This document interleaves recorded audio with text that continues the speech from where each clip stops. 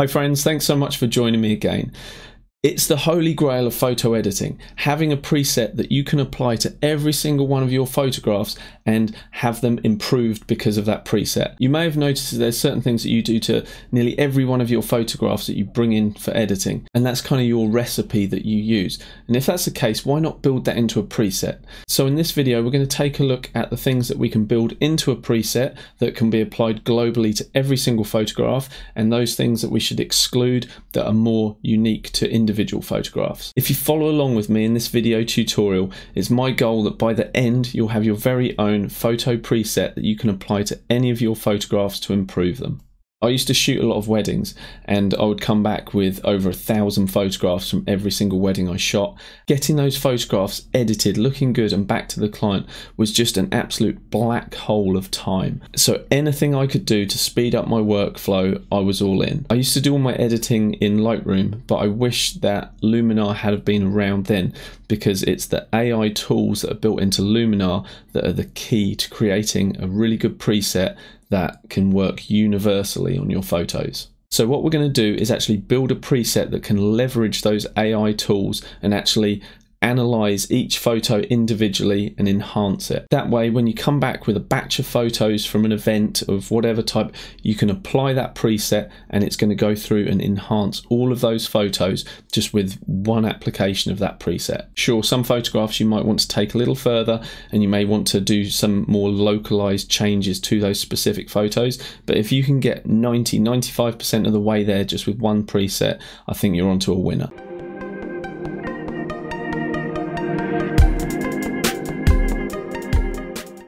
So here's the setup for you. My friends and I went down to a rock climbing club with our kids. My friend, he's not really a photographer, but he does enjoy it. So I took for him my little D750 with the 50mm lens and just said, here you go mate, have a go with these. So he's shooting away, he's got a load of photos of his kids, my kids, climbing the rocks, and he wants to see those photos, but I'm in the possession of the photos. They're all raw files and I want to get them back to him. So I don't really want to be spending a whole heap of my time processing his photos. So we're going to build that preset that I spoke about, apply it to his photos. Hopefully they'll all be looking pretty good by the end of it, and we can just export them as smaller JPEG files that I can then just share with him through maybe a Dropbox folder, something like that. So let's open up Luminar and see what we can do with his photos. So let's open up a photo of my daughter, scaling the wall. First thing we'll do is come to the edit module here, and we can come into this canvas section, and one of the most important things you can do is just click all of these boxes, which is auto distortion corrections. So if your lens has any distortion, barrel, pin cushioning, you know, where it just looks kind of bulbous in any way, that will correct that. We're actually looking at a 50mm lens. It doesn't zoom, so it's pretty much perfect. So there isn't any correction there. But if you do have any other lens, I recommend just tick that box. Remove the chromatic aberrations, which is the color fringings, the sort of magenta or cyan you get around the edges of objects sometimes if your lens is diffracting the light slightly, and defringing will also help get rid of that. So just click all of those and we can move on. Where we're going to make most of our adjustments will be here within the Essentials tab. So let's just have a little look here. Let's drop down Light, and we're going to leave the white balance alone and leave it as shot. Nowadays, most of the cameras out there are really good at detecting what the appropriate white balance should be, so we're just going to leave that alone. The exposure, we don't want to change that because your exposure may be up or down on any individual photo, so we'll leave that alone. Smart contrast is something that we can apply because it's smart and it's adaptive. And so if we take that away, you can see the photo looks pretty flat at the moment. So I think introducing a bit of smart contrast is a really good idea. And probably the most powerful tool we have at our disposal within Luminar is this AI Enhance. If we drag the AI accent up, it's going to make several changes to the image all at once. If I turn this off and then back on, you'll see that it's done a lot of things. It's done overall contrast, it's done localized contrast. it's increased the saturation, and it's also taken a look at exposure, and if it felt it needed to change it, it will have done. It hasn't made much of a change on this particular image because it's a pretty okay exposure as it is. But personally, I find that if you put this at 100, it's a little bit too aggressive for my taste. So I'm going to dial this back down to something like 50. Maybe we'll go 60. We'll go 60 on this. Why not? Live dangerously. Now I've used that tool to get this in a much better place, I just want to jump back into the light section, and what you can do is actually just bring down the highlights ever so slightly, so that if you do have a photograph that's particularly bright, things are starting to overexpose, this adjustment will sort of take care of that. The shadows also is not a bad thing, just to boost them up just a little bit. If you're shooting something that does have a lot of shadows, just increasing the detail in those is a good thing to do. Here it's not making too much of a difference to this particular image, but I would recommend doing that. And one other thing that you can see here on the histogram, I'm not sure if you're familiar with how these work, but basically it's just showing you a distribution from your dark pixels in your image through to your whites in your image and everything in between. And the higher the curve is, the more of that particular tone or color that's in the image. So we haven't got many blacks, and we haven't really got any whites here either. So if we come to the advanced settings, and you'll find that that happens a lot when you're dealing with photos straight from camera. So what we can do is just bring those whites up ever so slightly. If I push it all the way to the right, you'll see the histogram start to change and push much, much higher. As with so many of these tools, going all the way to 100 is just a little bit overkill. And you also don't want to go too far when you're creating a preset that you want to work universally with all of your photos. So I'd say maybe 20 is a good starting point, and maybe if we drop the blacks down to -10. If at any point you want to see how you're headed with your preset, what you can do is just click this eye. And so this is our before, it's quite flat, desaturated. We'll let go and pop, we got a lot more contrast, a lot more color, and the exposure's a little better too. You'll notice that I'm working on a white background. I quite like a white background because it just shows you the offset against the brightest of bright pixels. The usual setup for Luminar, I believe, is dark grey, perhaps just normal grey, but you can get fooled pretty easy into thinking you've got a pure white when in actual fact you haven't. Like if you were looking at maybe this rock here, the white bit there, or this bit here, you might think that is a pure white, but if you switch your background to pure white, you'll see that you are still in a grey. So maybe we'll just take those whites just a little higher. But like I say, you don't want to push it too far because you don't want to come into a white photograph, a bright photograph, and just blow those whites out. You want this preset to be working, as I say, universally, just making an overall improvement. Hey guys, I'm all about photo editing and helping you guys improve. So if that's something you're interested in, I'd really appreciate if you would subscribe to the channel, give me a thumbs up for the video. That means the world to me. Cheers. So the next thing that we might look at is the AI structure. Now, this is going to add a very crunchy kind of look. If I push it all the way to 100, you see exactly what it does.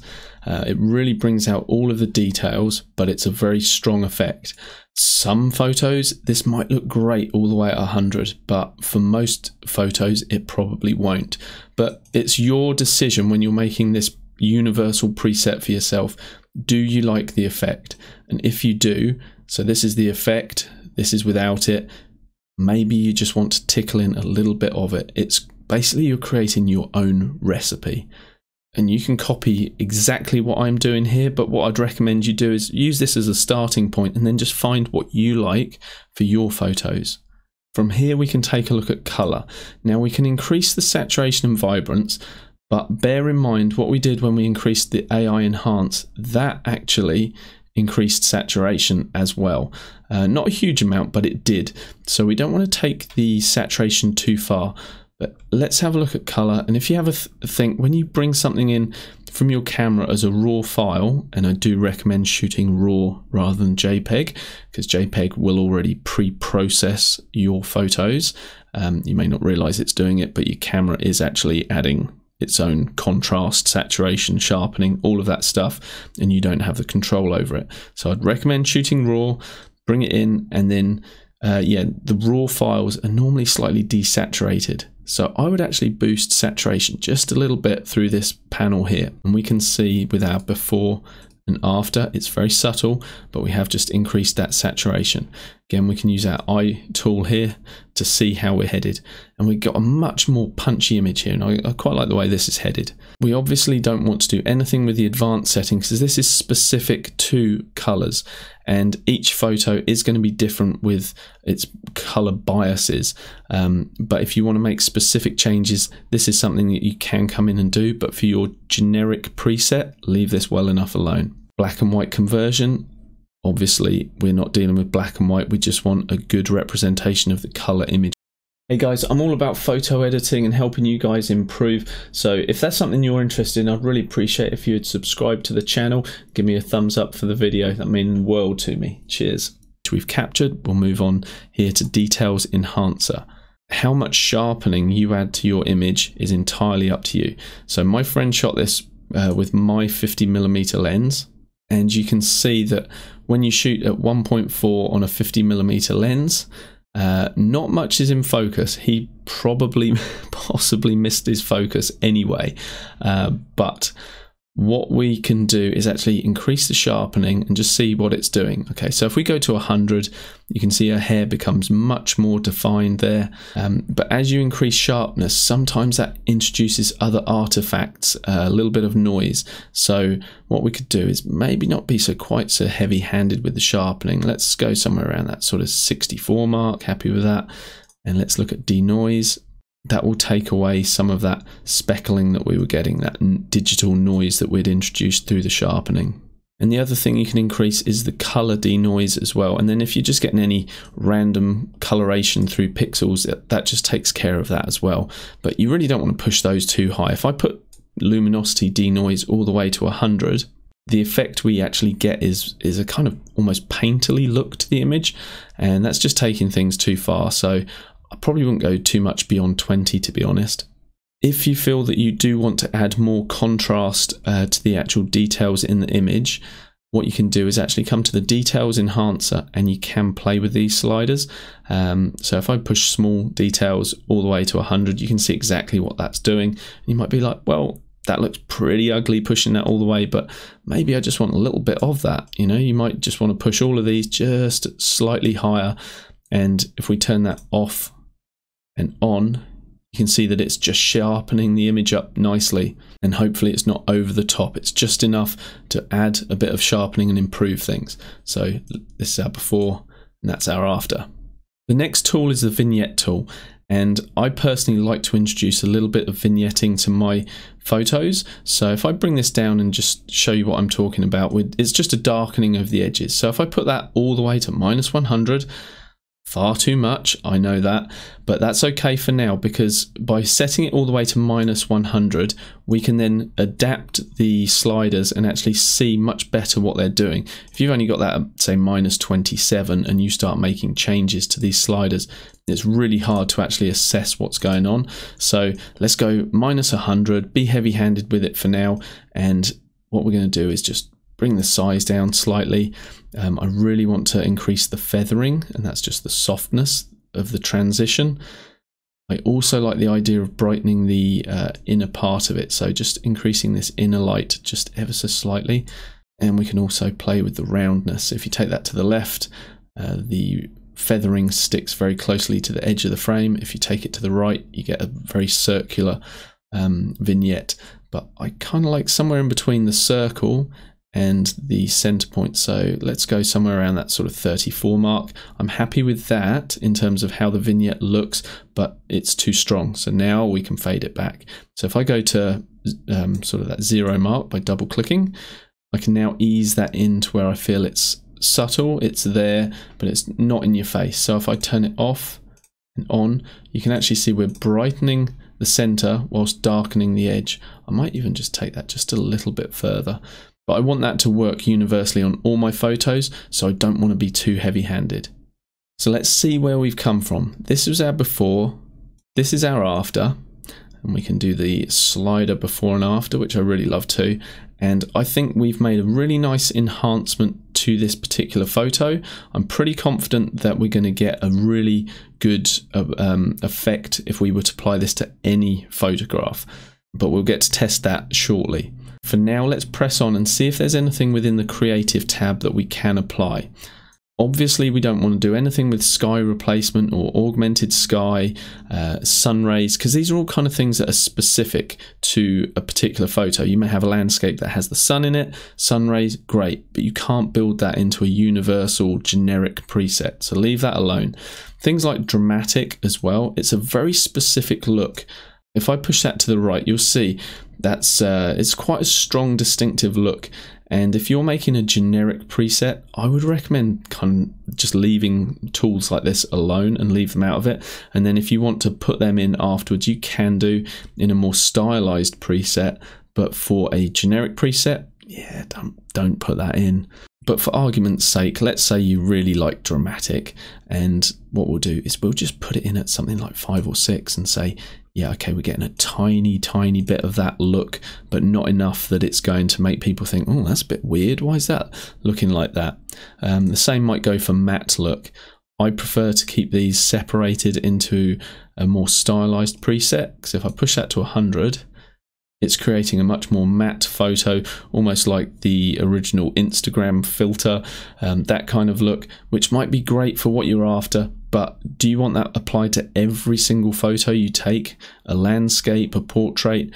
I would say probably not. So that sort of stuff, I would say just leave that out.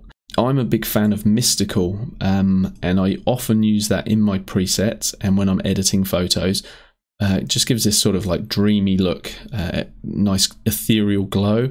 That's it at 100%. That's it off. I might actually build that into my preset just because it's a look that I actually enjoy. I like it. So I'm just going to leave that at 7 and say, yep, I'm happy building that in. Now, if there is one particular creative tool that you could consider adding, I would say it's your color styles, your lookup tables. So this is your color toning in here. So you've got access to all of these different color looks, and they often look really cool. I really like these. Because we're building a generic look, you need to just ask yourself, do I want to apply this look to every single one of my photos on import? Of course, you can take this away afterwards, but that's not what we're trying to achieve here. We're trying to achieve something that's generic. So personally, unless you are absolutely in love with a look and say, this is going to define my style, I want every shot to have this 1990 look, for example, or I quite like Long Beach. Long Beach is one of my favorites. If I put that all the way to 100, you can see the effect it's doing. That's too strong. I would never use any of these anywhere near 100. I like the default of 30. That's quite nice. But let's say you want to just sort of tickle that in for a little bit of color toning. We could have that at 17. Turn that off. Turn that on. That's quite nice. And we can say we are done with that because we don't want to add any portrait specific adjustments into a generic preset. And in the professional tab, again, we've got things that might be really powerful and useful for specific photos, but not generally. You may like the idea of adding a split toning, which allows you to introduce a color to your highlights and a color to your shadows. If you did want to do that, I'd recommend going for a warm hue in the highlights, like an orange, and in the shadows, you can add a cool tone. And if we turn that off and on, you can see we've added some toning there. But again, you probably don't want that applied to every single one of your photos. So let's turn that off and now say that we are happy with this as our edit. So let's look at our before and our after, and we've got a much richer photo here. I feel this original is pretty flat, and the changes we've made have really given it some pop. So once you've created this, this can become an absolute time saver for you. What you need to do is just save this as a new look, and then you can apply it to any photograph you want. So if you don't see save new look down here, just make sure that you have looks clicked here, and now you access Save New Look, call your look a name, and a look is just a Luminar's terminology for a preset, so I might call this generic preset. Click Save, and that look is now added to my presets. They're all displayed alphabetically. I've currently got far too many of them, to be honest. Just as an example, I've created this preset to the left called Forest Warm Light. If I click that, now this looked absolutely fantastic on a particular photo of a forest with sun flaring through the trees. It was absolutely beautiful, but it looks absolutely ghastly on this, even in a lower amount. Why would you have a sun flare here? It makes no sense. But if we click our generic preset on the right that we just created, bammo, you can see that that's a much nicer photo that's more authentic to the original image, but has improved it. So now let's see if we can apply it to the other photographs and improve them. I'm just going to do it on, say, one photograph to start with, just so we can see whether it works or not.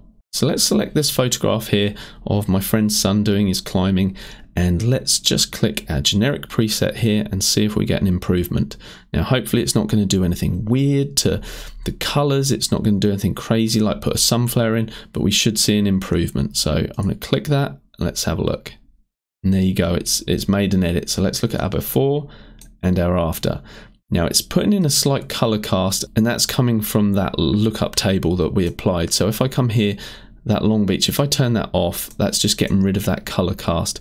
And to be honest, like I say, when you're creating something generic, you don't really want to be introducing things like color casts. So if I make that change and just turn this off, or just reduce that all the way to 0, I can then come to the generic preset and right click, and I can just go update with current settings. Now when we apply that preset, it's not going to have that lookup table applied, and I think that's a much better option. So let's look at our before and our after, and we've just increased the contrast, improved the exposure, and things look much, much better. So now we've created our generic preset. How do we apply it to all of the photos in a folder or a batch of photos? Well, it's super easy. All you do is over on this left-hand side where we've got our film strip here, we've got our photo selected that has the generic preset already applied. We can just press Control and A, and that's a shortcut for selecting all. And from here, what you do is select a photo that hasn't been edited yet and just right click on it, and you go to Adjustments and Sync Adjustments. You could use the shortcut Control Shift and S if you like, but that's just another way of doing it. Luminar will then go through and apply that to every single photo. And there are quite a lot of adjustments built into that edit that we've made, so it can take a little while to go through and update all of the photos with those changes, but it's well worth it. So let's come down and we'll find a photo that we've not looked at yet. Let's just select randomly one of these ones at the end here. Currently we can't do anything to it because Luminar's loading it up and making those changes. As soon as that changes from being grayed out, you know that it's made those changes to the photo, and we can click our eye tool here so we can see our before and pretty flat dull image, and after, and that's got a heap more pop to it. So that's worked great for that photo, and you can see that the rest of the images as well have all been improved. So if you choose any photo with that generic preset, it will have made an enhancement to it. Okay, so I'm really excited by this bit. This is where we get to test our preset. Did it actually work, what we've just done? So fingers crossed. I'm pretty confident, but we're going to take a look at how it will affect a portrait, a flower, a couple of landscapes, and also a couple of architectural shots, and just check that this generic preset does actually enhance all of these photographs and not actually make them any worse or introduce any weird color casts, things like that.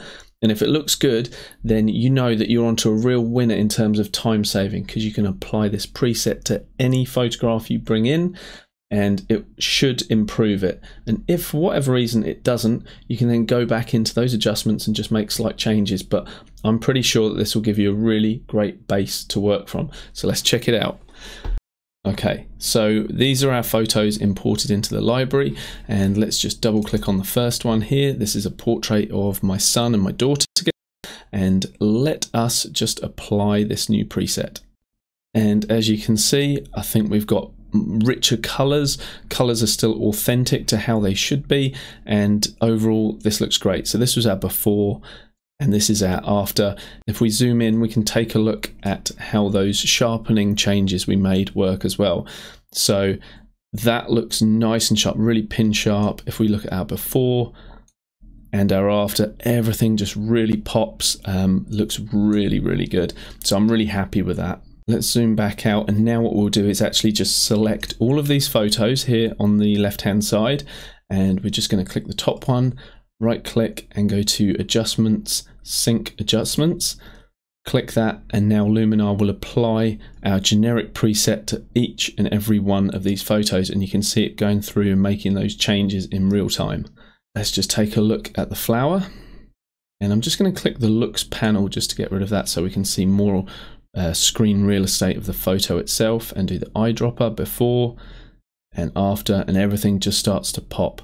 And if you feel like it's just a little bit too much, like it might be adding just a little bit too much of that structure tool to the water droplets, what you can do is just reduce the opacity of the overall effect. So here we've got an amount slider, and we can just bring that back to where we feel it's a more subtle look. So there you go. Okay, now here's our effect on our waterfall image, and if we look at our before and after, everything was very flat before, but if you feel like things are just getting a little too overexposed, this is where you can just make minor adjustments. So it's basically the highlights in the waterfall itself that are just getting out of hand.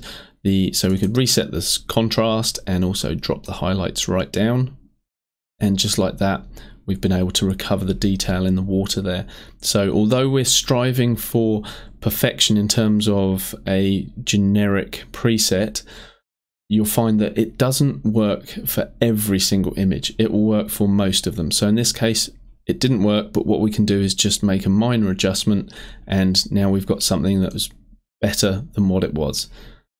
So now let's have a look at our seascape. This was our before, and this is our after with our preset applied. If we click our before and after line, you can see that we got quite flat, washed out image straight from the camera, and we're increasing the saturation, the contrast, bringing detail into the shadows, all of that good stuff, just to give you a much better starting point with your photos, or a place where you say, I'm happy with that, from that to that, with no work from myself other than saying apply this preset.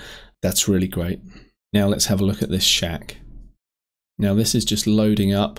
Sometimes it does take a little while if you've applied a lot of changes, which we have done with this preset, but really it's Luminar doing all the hard work for you. So to go from this to this, and it's not actually taking you any trouble whatsoever, I think it's worth the wait.